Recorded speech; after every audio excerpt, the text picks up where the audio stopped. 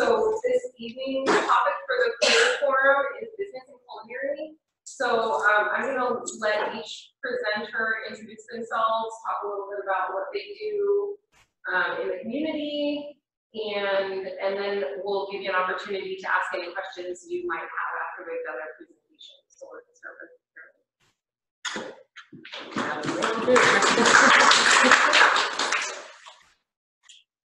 I'm Carolyn Thompson. I'm a certified public accountant in town.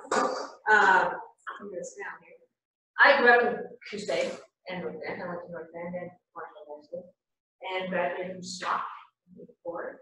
Went on to Oregon State University. A little detour to University of Oregon where I dumped the Bachelor of Arts because I couldn't learn French. So I decided to go to science. They were on the same page here. Coming out of Oregon State, I moved to Ketchikan, Alaska, and started my practice as a CPA. And came back here in '91 and worked for a number of firms. We got fired. Now I'm competing with them, and I'm doing pretty darn good. SWOCC was important to me. I didn't have a family setting, and so there was a lot of teachers here on campus that really cared deeply for those students and made sure they were properly practiced. The accounting degree is so multifaceted and so without limits. Being a CPA is such a fine thread of what you can do with an accounting degree. You can work for a big firm. You know, I think we're down to, I don't know, it used to be the big A or down to the major 4 or something. You can do a small firm. You can create your own firm, like I did. Private industry, there's millions of businesses out there that need bookkeepers and accountants every day. Or you go government, do fund accounting, SWOCC, with that being the CFO for SWOCC would fall in that line, or Northwest School District, or any city or county fire district. You can choose not to sit for that darn exam, which when I took it was a 2.5-day exam. We walked in with only a pencil. And now it is online, and you can take sections at a time over a course of days, and they have quarterly openings to take it, and it's computerized, and music calculator and all that stuff. When I took it, it was just mucking it out by hand. 40% was essay, and I think they're kind of gotten away from the essay. You don't have to be a CPA to use an accounting degree and be incredibly profitable and enjoyable in your life. According to a 2013 study by the Virginia-based America Center, Americans spend up to $378 billion annually in tax-related accounting costs. And in 2011, Americans spent more than 6 billion hours complying with the tax code. So you can be a CPA like me and get involved in the code and all of that stuff, or you can be a bookkeeper or a support person that adds or plays a part in all of that. These hours are equivalent to an annual hour workforce of 3.4 million for the number of people employed by 4 of the largest companies, Walmart, IBM, McDonald's, and Target combined. So people always think accounting degree, CPA, doing taxes for the rest of my life, and it's so far different than that. Most of your large companies, their CFOs, their CEOs have an accounting background because they're, quite frankly, some of the most qualified to be making some of these business decisions and understand the incredible detail of the tax code plays a part of in all of that.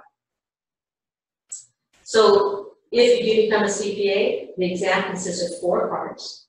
It's 4 hours of auditing, 4 hours of business environment and concept, which deals with different business structures, financial management, technology, and planning. There's 4 hours of financial accounting, and there's 4 hours of law. 16 hours. I've heard some say that the CPA exam is far harder than the law exam. You know, I've had friends who've taken both, and it's tough. Now, that was back in their archaic days when all the dogs, I'm sure it's a lot easier when you apply technology to it today. Have the ability to have a calculator, maybe tested more on the understanding of concepts as opposed to the hand multiplication of numbers. Benefits of being in the accounting profession, and one thing that I got into, one of the reasons I got into, I had a writing professor here. His name was Humphrey. Everyone said, you just can't get a good grade at Humphrey. He's going to seize the best. And I did my research paper, I was writing 123, on the effects of daycare on children because I wanted to be an accountant and be able to work from home. Don't ever do it. It doesn't work. And he gave me an A, you know, and I learned that the effects of daycare just wasn't that bad. But what this profession has allowed me is incredible flexibility. I'm right now interviewing for a bookkeeper payroll specialist in my office, and as a small firm where I don't have 19 people that have to comply with a rigid policy, I can offer anyone that wants to come to work for me incredible flexibility to be with family. The job gets done, the job gets done. You don't have to sit there at a desk. And again, many of the major business leaders in America, worldwide, are accountants from the start. That's my shtick. Do you have any questions? I know there's all three of you. What's the hardest part of your job? Of my job? I'm a little sour right now because I think politicians should stay out of tax law, but basically the hardest thing is every time we get new leadership in this nation, they mess with the tax code. And the tax code was written in 1922, I believe it started. And this last time, they wrote a tax code with no practical application for us as practitioners. So it's still going through the court system now to figure out revenue rules, how it applies. So to read law, to digest it and to apply it to a form and take what politicians have written as opposed to what maybe a tax professional might write, there's a gap. And we have to navigate that gap. And we're wrong, we don't have time. And we go back and correct ourselves. So the changing culture in terms of tax, which I'm dealing with mostly right now, is frustrating. And I think you see a lot of CPAs retiring because they're just financial accounting, financial statements, corporate financial statements. That too evolves all the time. There's a lot of pressure right now to go to a fair market value type of system to make us more comparable with other countries. That has its drawbacks, as we saw when we valued real estate, it was really exaggerated. Balance sheets would be blown out of proportion to what the value of those assets really were. And we saw the banking industry collapse because there was a lot of overvaluations done. The other license I have is a CVA, Certified Valuation Analyst degree or license, and I can value businesses. I've actually dropped that as of December because there's a larger firm in town that does a lot of them, and I just don't have enough work to be what I would consider worthy of being cross-examined on. I mean, I can find where I can find logic in my numbers and I can go through all of the hoops, but if I were to have to be cross-examined on the stand, I don't know that I can explain to who's in the audience what beta is in this situation, because I'm not a statistician. And a lot of those people do a lot of valuations. They're totally understanding statistical stuff, which that's too much for me. Getting old, don't do it. So I'll just stick to tax and financial statements, which keeps me busy now, you know. But there's a lot of flexibility. Hi, you You know, and the greatest joy really is taking people's pieces and putting them together so that they can see how their business is doing, even though they're not accountants, just to facilitate that educational process for a business owner so that they understand what and after a few years, it gets better and better and better. And they understand way before I tell them. So 35 years, no complaints, pays the bills, you know. Anything else? If you could give one piece of advice that would help students get the most out of their educational experience, what would it be? What piece of advice would you wish you had taught me more than you got as a student?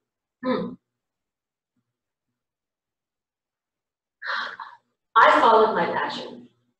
I had a high school teacher that told me, his name was Jim Whitty, and told me from the get-go that I needed to be an accountant.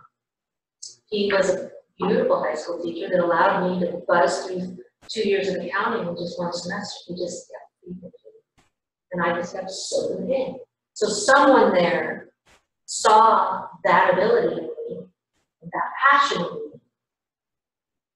And I would hope that whatever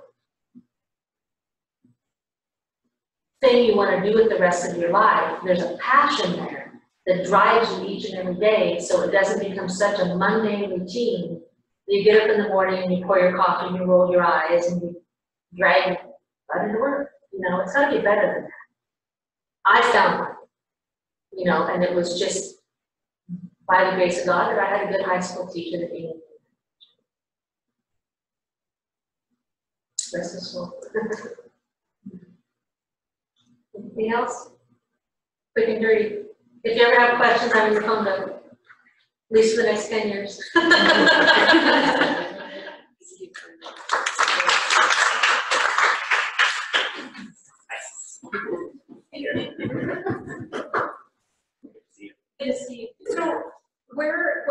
So, just three of you guys, can you introduce yourself and tell me what degree and major and Right now, my major is associated science, freshman, and SWOCC, just kind of figuring out my career options. okay.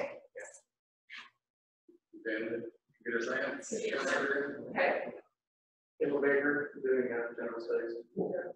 So you guys have some interest in culinary and business, and that would drew you to come to the career forum tonight? But coming in as direct credit. Okay.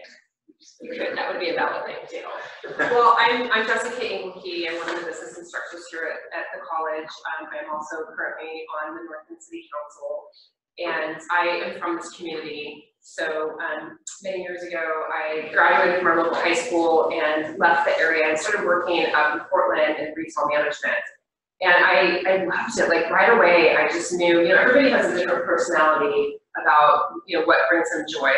And for me, it was being like, I don't even want to sit behind this desk. I knew that I wanted to be out working with people and just having like a day that's very different. And I can honestly say in all of the jobs I've ever had, I've never been bored. So I started working for retail stores and found this niche where right away, like at 19, somebody like threw me the keys to a clothing store and said, "You're in charge." I was like, "Oh, I don't like that," and kind of felt the craving for management. So I did things a little bit backwards and kind of took that long, windy, bumpy road to getting my degree. But during the years that I worked in retail, besides doing that, I also found even another inner niche about training and development. I loved having new employees come in and teach them about customer service and teach them about visual display and all the things that you do in retail, and help them find their best self. And I think in management, that's what you end up doing, is that you're a little bit of a counselor. And so I did that for a few years, but I will tell you, if you guys have worked any sort of service industry jobs, whether it be like grocery or something in retail, it's very physical work. And you are on your feet for many hours a day. There's a lot of, if Sally doesn't show up, you're the one opening and closing the store. So I would have, and Trish here, she owns her own business, so you know exactly what I'm talking about, those mall hours, the day after Thanksgiving.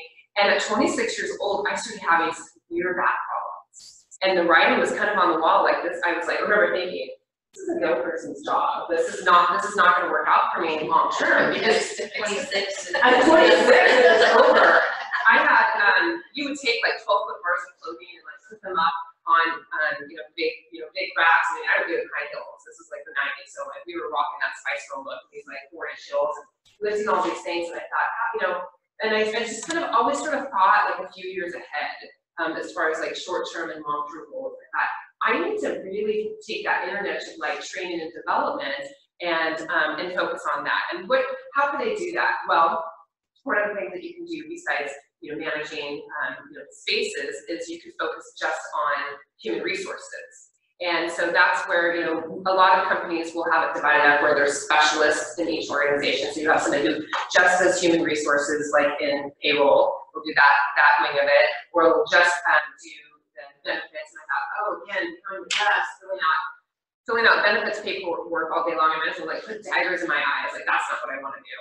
But I ended up finding a job at a department store in Southern California where I got to have my hands with all of those pots. And it was great because I did a little bit of the payroll, I did a little bit of the benefits, but a lot of training and teaching people how to be managers.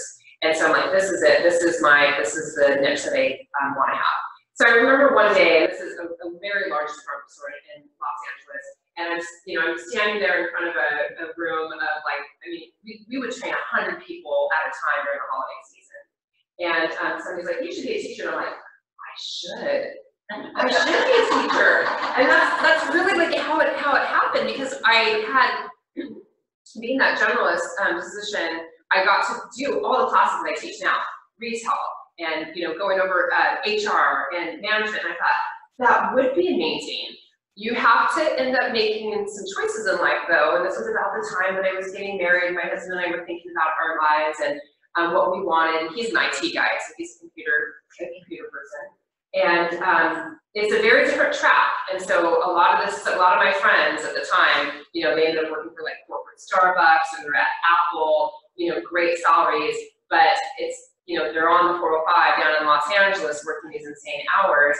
And when I thought I want to be a teacher, I knew some of the benefits that came along with that. I wanted to have a family, I wanted to have flexibility during the summer, and so that ended up really working out great for me.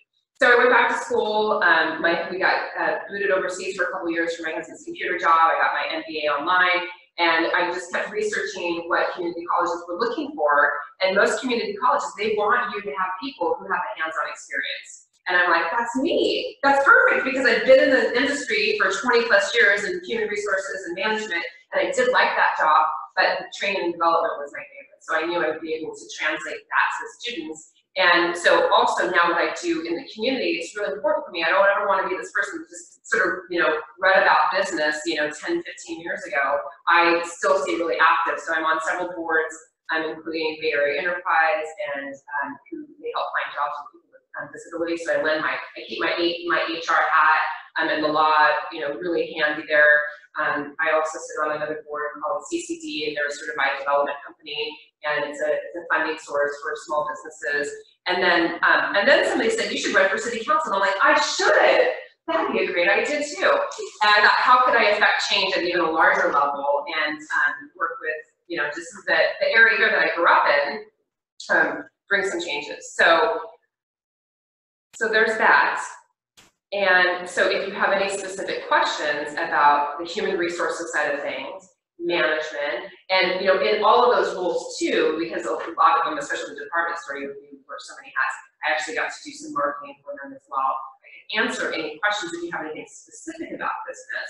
But I guess my advice for you is, I think it's the most marketable degree, because you can do anything in it. I mean, look at all the different jobs and roles that I've had, and if you get a job someday and you're like, oh, like the benefits paperwork, like that's not for me, then you can go on the other side of things and do something in payroll, or you can change that up and do something in marketing. So getting a bachelor's degree in business administration, I would be like one of the top things that I recommend for anyone. So, any specific questions about any of those types of jobs, or maybe things that we do on the council? Did I leave anything on? never know. Like people suggested me just went back to it. Yeah, it was, it's so funny the impact that people say things to you. And now it can like just really have like these defining moments in your life where you're like, yeah, I'm trying to do that. I think part of that is also, it was finding the joy in what you do. And I knew that there was a lot of different things that I could do with my career, but again, like working like one-on-one directly with people in that training and development type of thing, and again, helping people be the best they can be, that's what I get to do with students. And we'll have some really tough conversations someday where, you know, if they are struggling, say, in accounting or they're struggling in computers, I'm like, I don't know if this is the right, you know, career for you. You know, we need to look at something else, and just kind of getting to be a little bit, I guess, in my past life, maybe I was a therapist. All right, well, thank you very much for taking the time. If you are looking for some specific electives, especially in the transfer degree or in the computer science degree, one of my favorite classes to teach is called Human Relations and Organizations. We do a lot of self-reflection in that class and look at the term paper that the students are writing is they write kind of like a roadmap to life, what they want.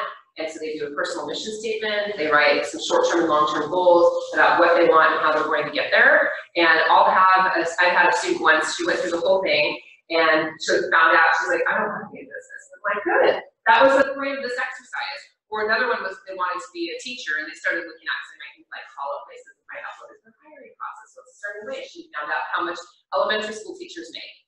And she said, nope. And so, so it is meant to, you know, really take a look at like, you know, your next steps. So that's called BA 285, Human Relations and Organizations. We also talk a little bit about how not to be a jerk at work in that class too. So really, all the business classes you can probably take as elective. So I'd love to see you in any of my classes, and you guys can always find me on the faculty website too. It's Jessica Engelke, and my office is over in Sydenham. All right, and I did it in 10 minutes. Yeah. I do have it somewhere that is 6:30, so I'm gonna zip out.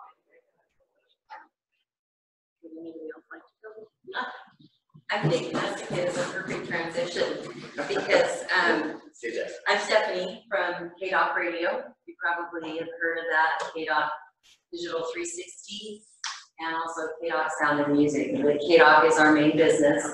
It's a local broadcast company.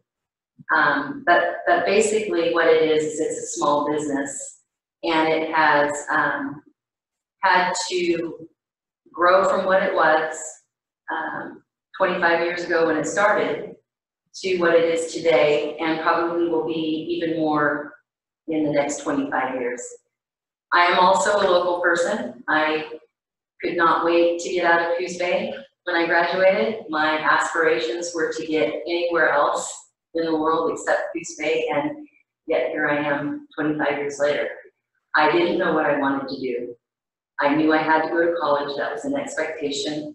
I had a very rigid existence. My dad owned a small business in this community.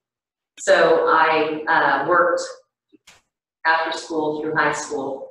I didn't really have a lot of freedom until I went to school. And because my background knowledge in working was in business, I figured that's what I needed to do. And not too long after I got on campus and I got into some of the accounting classes that Carolyn talked about, I thought, business is not for me. My passion is communication.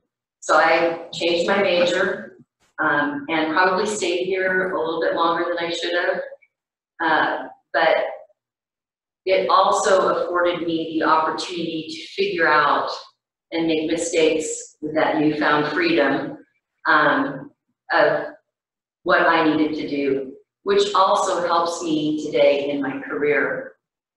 Interestingly enough, though, I went away to Oregon State, earned a bachelor's in liberal arts. It was kind of pieced together with an emphasis in broadcasting.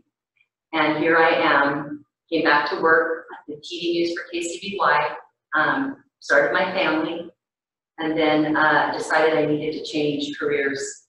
So ironically, I went back to work for my dad's business that he sold And that gentleman had 2 companies that he ran, not only Bay Cities Ambulance, but also Hindsights, which developed mountaintops for broadcast companies, high frequency, low frequency. And a construction permit came open for a radio station. Very new, we're only 25 years on the air. Radio's been around for more than 100 years. And here we were in a massively saturated market, trying to start up a standalone FM. And he said, do you want to go to work for him? I said, sure, can't be that much different than TV news. And it was absolutely, completely different. There was nothing. I built the basis of forms, how the company was going to operate. We had to build our brand. We had to build everything from the ground up, including a broadcast station. And so I said, sure, went over there, and I've been there 25 years. And so the other radio station personalities, almost all of them that were working in this market when we first went on the air have either worked for me and moved on, or are still working for me today. So we're obviously doing something right, and our business model has stood the test of time. And the ironic thing about my start, which I got from Southwestern, is that I started in business, changed to broadcasting, and here I am running a business. My primary duties are sales. So I sell advertising to help other businesses be successful. But I also do a variety of other things, from hiring, firing, negotiating contracts. Just last week I vacuumed the office.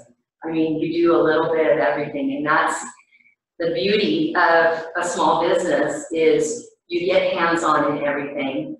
But it's also the burden, because when times get tough, just like Jessica said, you have to step in and make sure that you can carry on. I think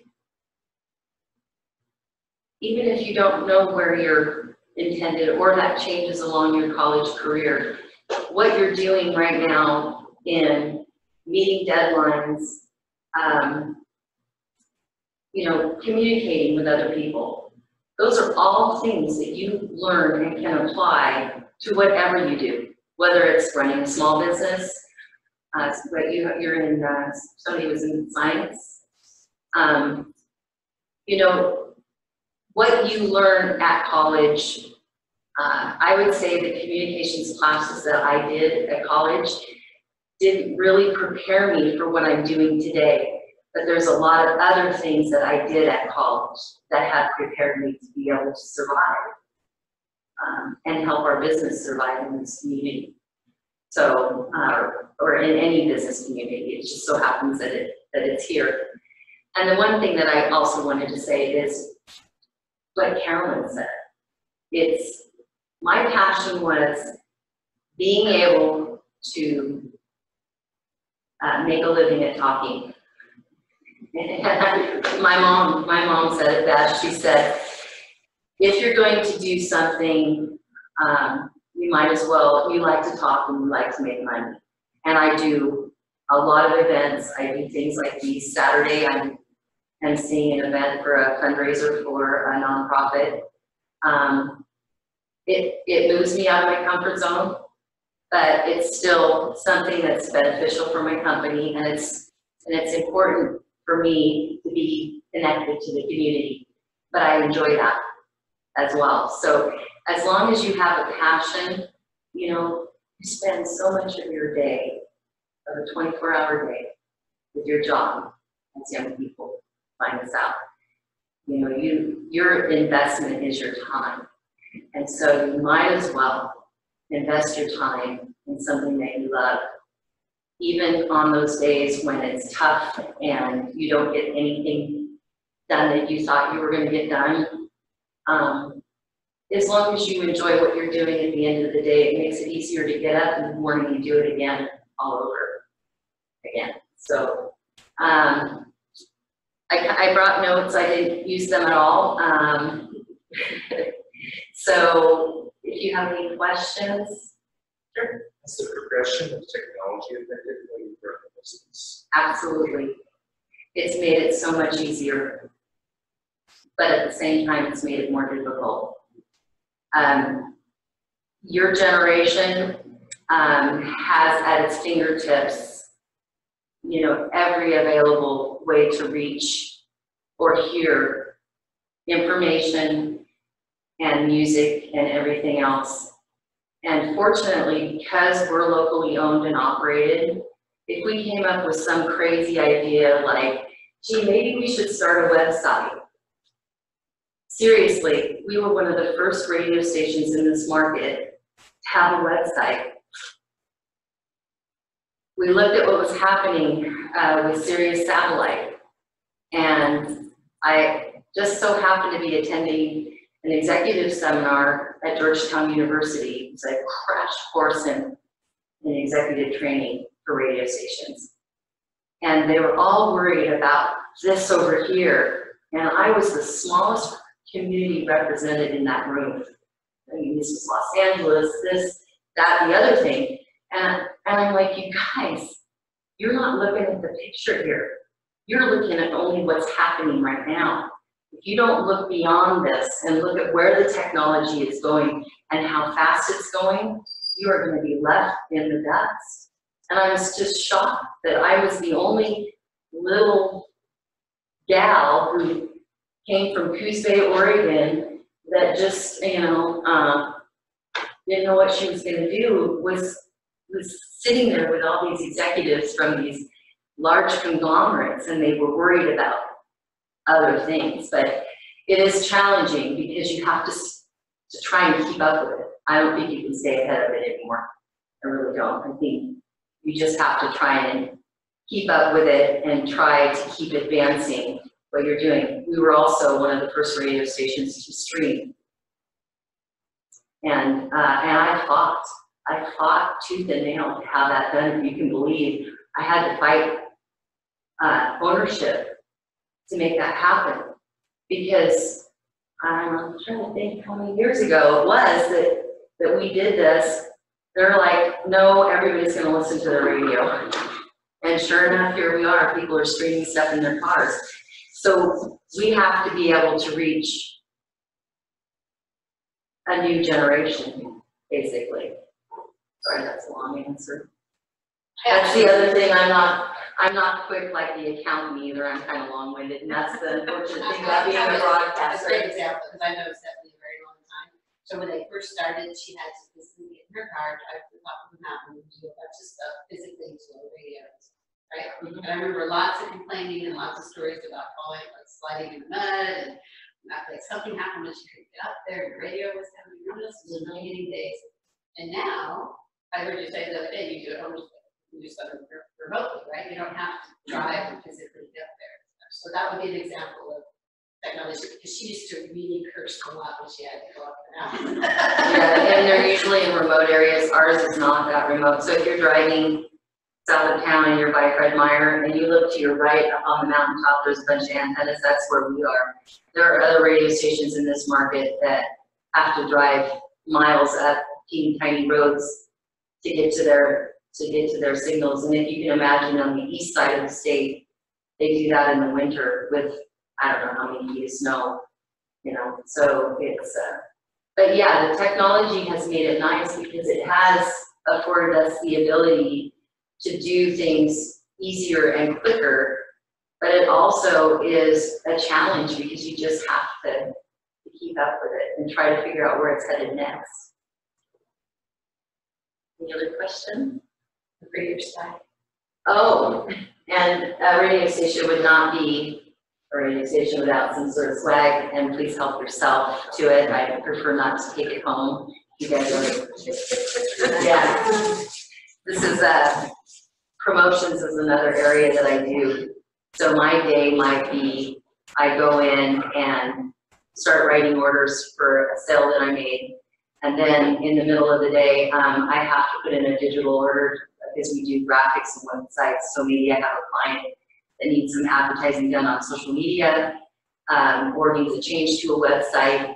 And then I'll have to take care of an email for some information that I sent off to be able to do promotions. And I'll set up something like this. And a lot of times I end up not even getting to what I thought I was going to do in a day.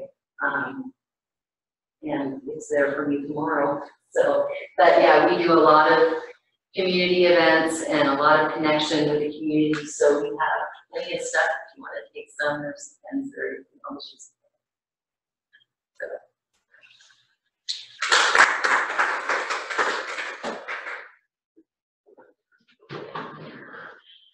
Hi, my name is Miles Phillips. I can see I'm the only one who dressed for Halloween tonight. It's probably the only time this year I'll wear this jacket. I am a professor with Oregon State University Extension, and I teach as an adjunct here as well at an office at the Newmark Center. And my area is tourism and outdoor recreation business development. But as an extension professor, so I work for the Extension Service. Are you familiar with that? No. Anybody else? Not really. Extension is in every single county in the country, and all the state universities, Oregon State University, they're really important. Basically, it's to do work directly with the community and with businesses and officials. So I don't teach undergraduate classes for that. Work directly with businesses and communities, and on whatever issue. My topic is tourism and outdoor recreation. So with that, I had a what some may say an unusual path. People talk about changing direction. So in high school, I got tucked into going into engineering, and went to University of Illinois. I grew up in Minnesota. I'll put that out there. And went to University of Illinois for an engineering degree, one of the top engineering schools. But that combined with the fact that I had a full athletic scholarship was what made me choose Illinois. So I got my engineering degree. It was kind of at the point it was mechanical engineering. It changed in the middle to a different subfield, which was general engineering, they called it, and did a minor in marketing. But I could tell my second year that I wasn't a hardcore engineer. The marketing side of it was more interesting. Then junior, I said, I'm not even sure this is it. I'm going for it. I'm almost done. But went to a career counselor and did a big long battery test, and they told me, well, have you ever wanted to be, what are two things it looks? Either an architect or a bus driver. And at that point, I kind of confirmed my opinion of career advice. Because high school wasn't that good either. And the thing I would say before I forget, because you brought it up, what questions or what things I might advise you as a student as you're exploring options, is maybe be a little more proactive in exploring and asking questions. Like being here is really good because I kind of expected to be taught what the options were and what they were like, and then they say, what do you like? Do what you want to do. Well, I don't know what I want to do. I do want to make some money, but I never was told how much money this job makes or how many years it takes to get to that. It was hard to find that. It's much easier now. There's a lot more data out there. You can look at job average salaries, you can look at start, but when you look at averages, look at what requirements for even within engineering. When I first started, you get your engineering degree, that's it. No, like the accounting, you have to get your professional certification, which is what really matters. In accounting and CPA and engineering, it's a EIT or professional engineering certificate, and you do a training. Until then, you can't sign documents, that's a level. You can still work.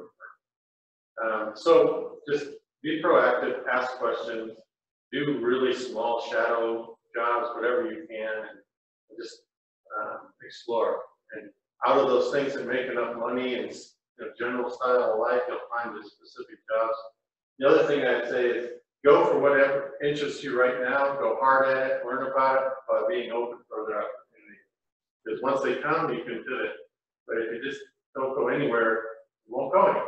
So My story though went from finished my engineering degree, went and it was difficult, you know, to get the job in the 80s, early 90s, and you know, sent out 100 applications, you get 3 interviews, and I actually got 1 job.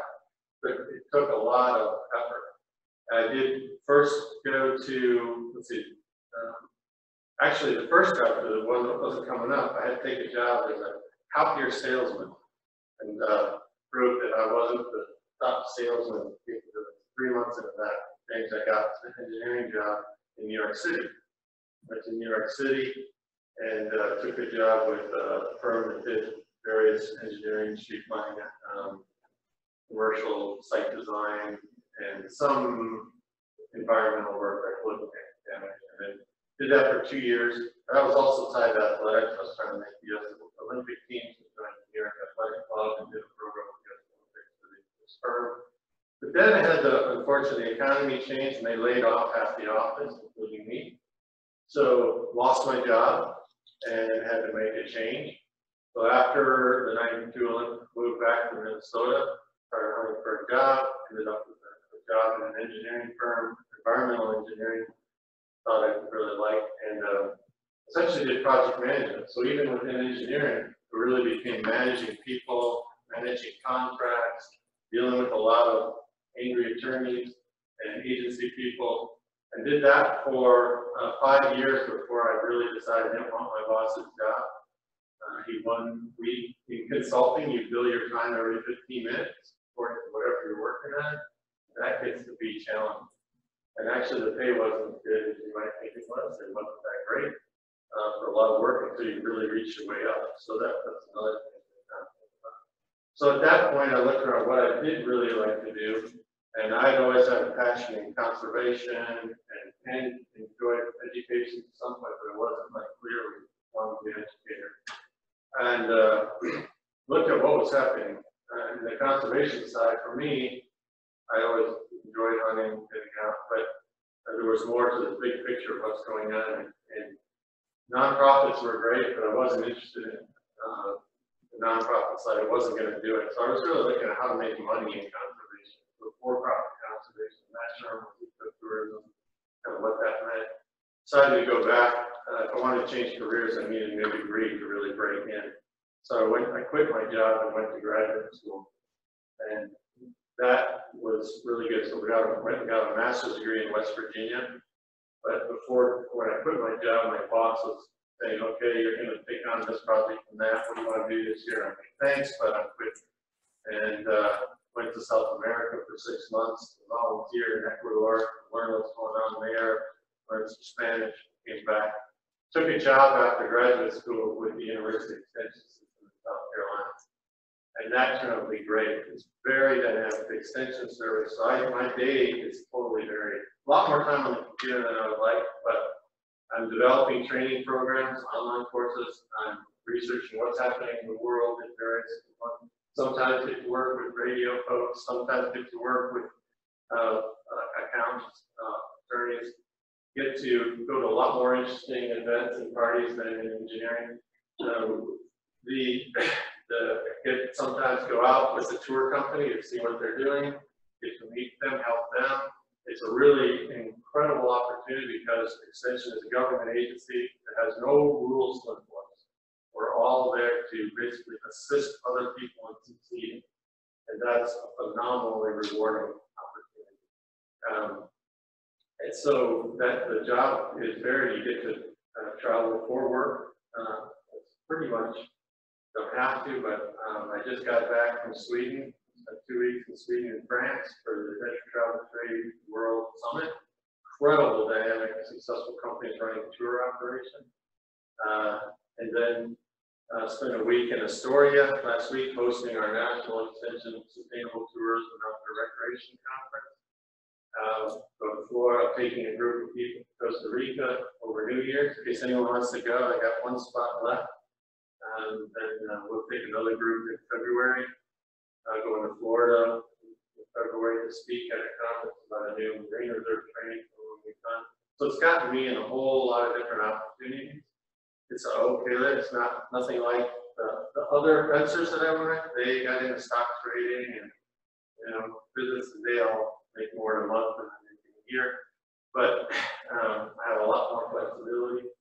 So like they leave home Sunday night or on the road back till Friday night every single week of the year. So I guess I didn't say the whole path, but I've lived in my path in South Carolina. Went, the economy crashed again in 2001. I didn't lose my job, but another job opening came up, and you know, these opportunities come. You see job announcements. I didn't even read it or wait. Someone sent it to me again 2 weeks later. I read it and I thought, oh, it looks like they wrote this just for me. They started a new position. I ended up taking that, going to Texas, worked in Texas for 15 years with a lot of ranchers. Well, Oregon State University 3 years ago decided they needed an extension tourism person. They didn't have one before. Created a position and hired me to come out of Texas. So don't know where the careers necessarily take you, but go for what you want and be open to new opportunities. With the other aspects of what has been valuable in work, I think even with what I'm doing within tourism, a lot of people get into tourism that weren't trained in tourism. So because they come from various careers, if you're a CPA, you can still work for a hotel or a resort or a tour operator or Travel Oregon or Oregon Coast Visitor System, all these visitors center here. If you're like looking at different roles within that, there's even the mechanical side, the IT side, huge. I mean, travel and tourism was one of the early leaders in using IT with things, you know, online booking, and that changed the industry totally. In fact, you may have heard, but Thomas Cook World Travel was a huge travel company. England is the oldest travel company since the early 1800s. Just went bankrupt because they had been too slow to adopt online and IT. So they left.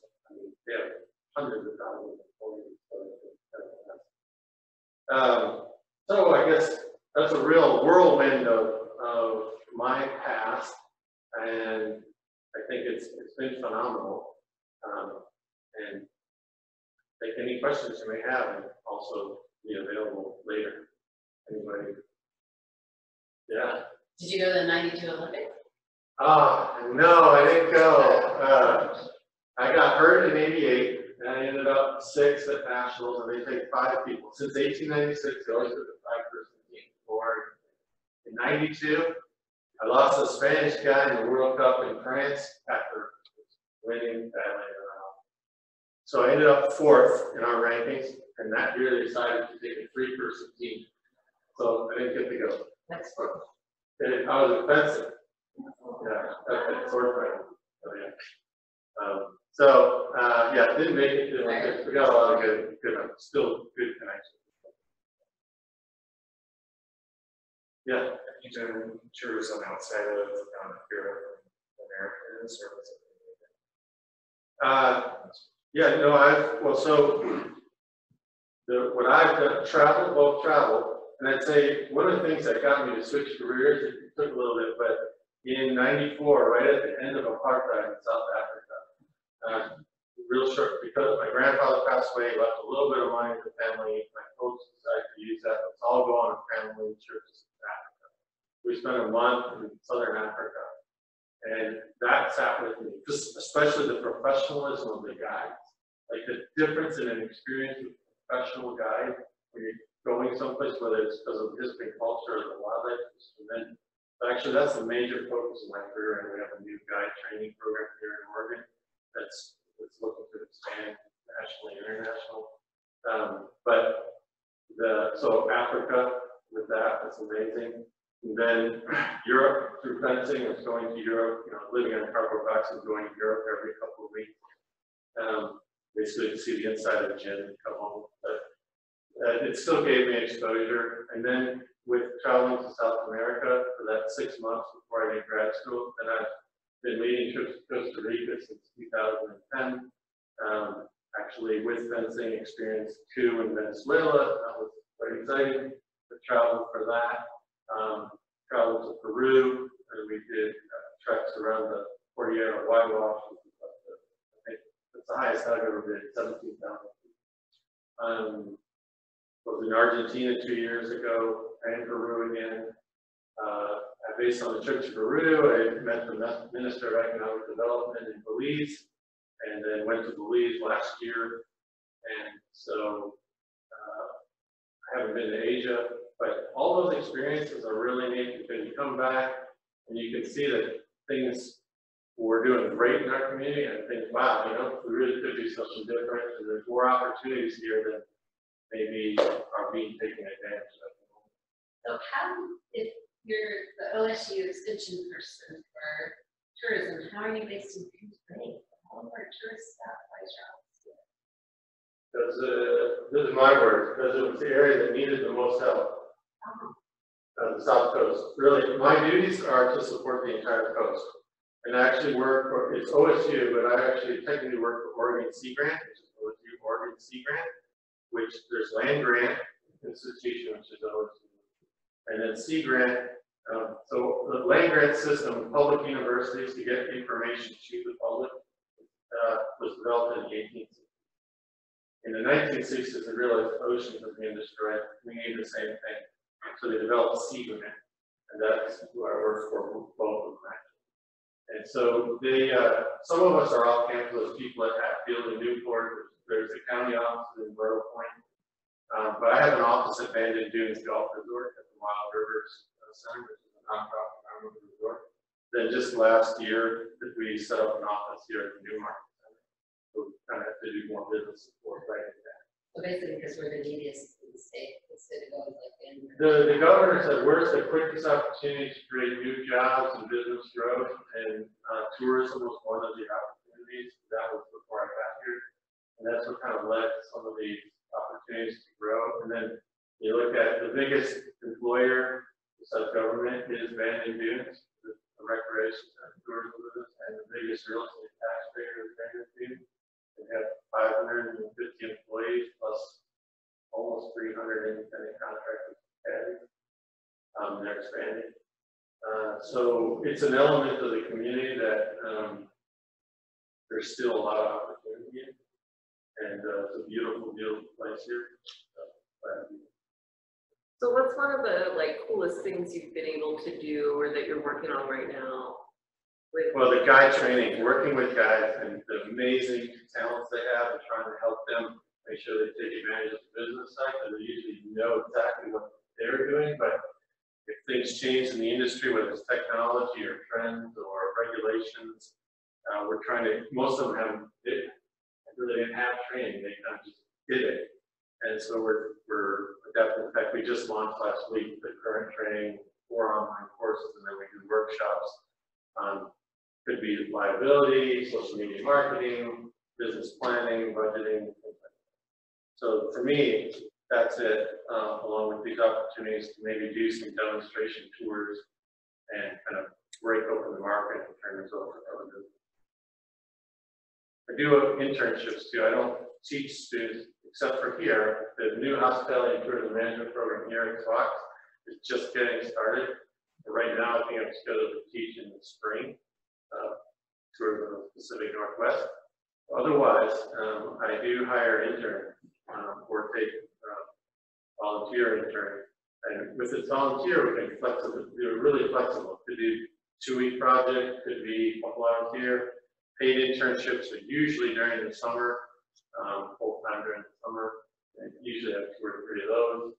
And they get some pretty good experiences working with professionals and meeting others, working with me, but also independently.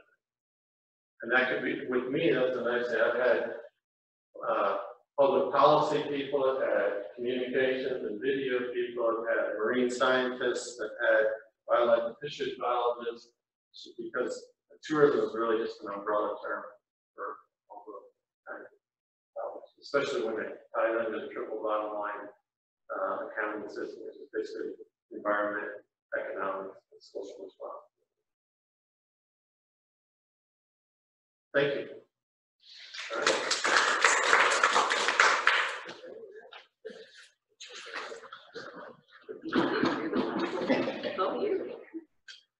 Hi, this is short and down and dirty.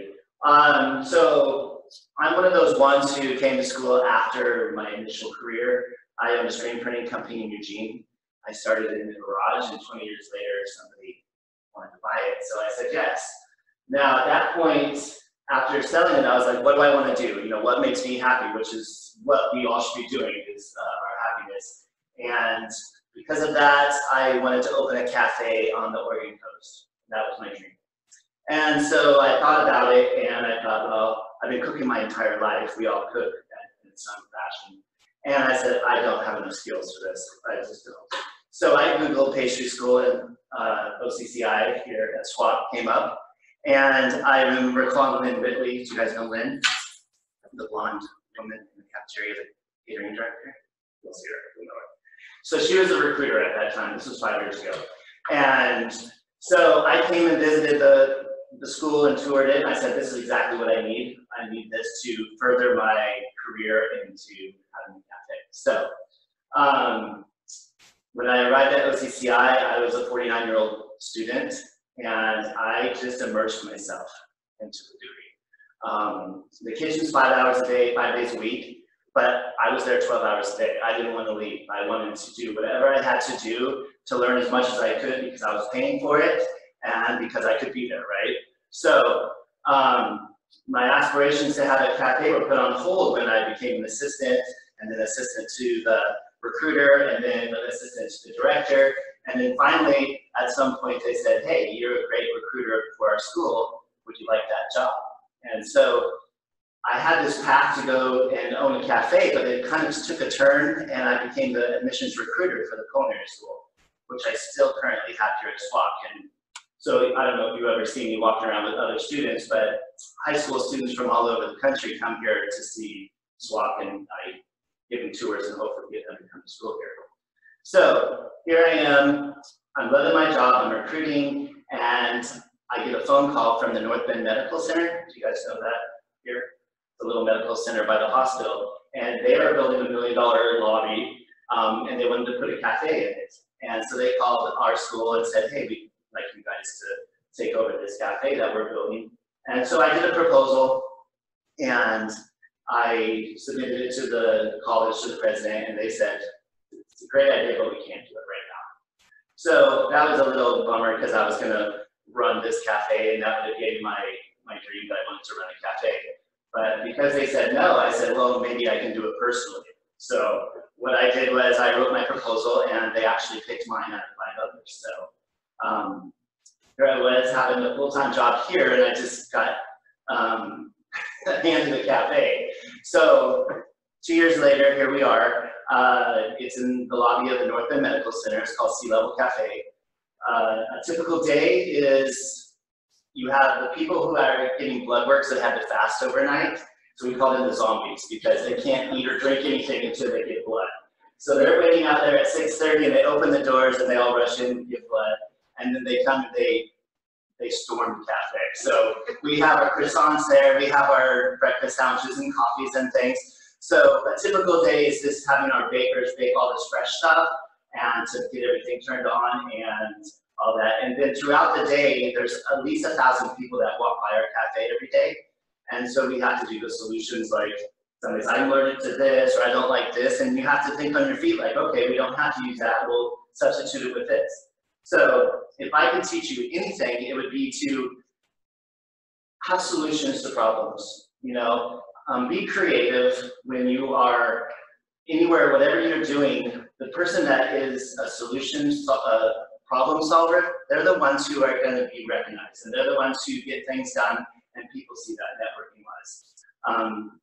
Advice: I go for things that are challenging. I like to work hard, and so if somebody says, oh, we have to feed 100 people, but we only have $200 budget, you know, it's like, well, how can I do this? Okay, you can do that with any occupation. You can say, okay, how can I solve this? And networking, don't burn bridges, make friends. So if you need somebody, and just remember, like, if you're doing something and you don't know how to do it, maybe there's somebody that you met that can, and that's how you just grow your network, and who knows, that could become another job someday too.